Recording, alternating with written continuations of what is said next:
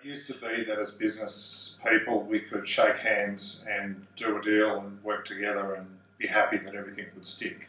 And there's still an element of that in business, but today the world's very complex. There's always a range of risks and issues, and sometimes relationships can break down.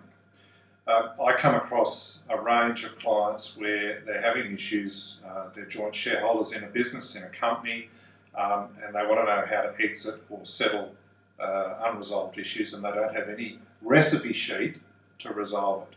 A shareholders agreement is a recipe sheet. It's in addition to your company constitution or your partnership. So let's go through 3 areas of a shareholders agreement. It's much more complex and detailed than these 3 areas, but this will give you an idea of the things that you need to cover. The shareholders agreement needs to cover off on business intent. It needs to cover off on your decision-making processes, your obligations, the governance and reporting requirements. It also needs to talk about the transfer of shares and equity. What happens if a director retires, wants to leave? What happens if a shareholder or a partner's employment is terminated? What happens in the event of death or permanent incapacity of a shareholder or partner? The second area of a shareholders agreement is covering off on some of the risks and issues and capital funding associated with your business. Here it's about ensuring the shareholders agreement provides for certain insurances that you might need to cover directors' liability and working partners' activities.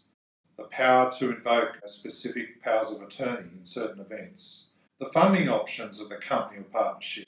In other words, should there be a call on shareholders for additional funds? Should the company be funded by debt in the first instance? When can you go outside the existing pool of shareholders to secure funds externally?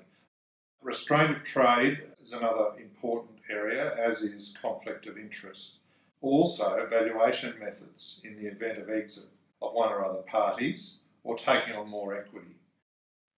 Finally, matters of exit, business succession, the conditions of exit. If you've got a disagreement, what are the deadlock provisions? How should that disagreement be resolved? The dispute resolution procedures that should occur, and often there's timeframes associated with all of that to ensure there's fairness on both sides. There's a range of other issues associated with merger, acquisition, who's involved, protecting the majority interest and the minority interest of a joint shareholder company that has a number of shareholders. So we have a checklist that will provide some of those key aspects that need to go into a shareholders agreement. Remember, a shareholders agreement is only a piece of paper to help you communicate with your business partner or fellow shareholders in the event of risk or issues arising, so that you can have a smooth transition and resolution of the issue.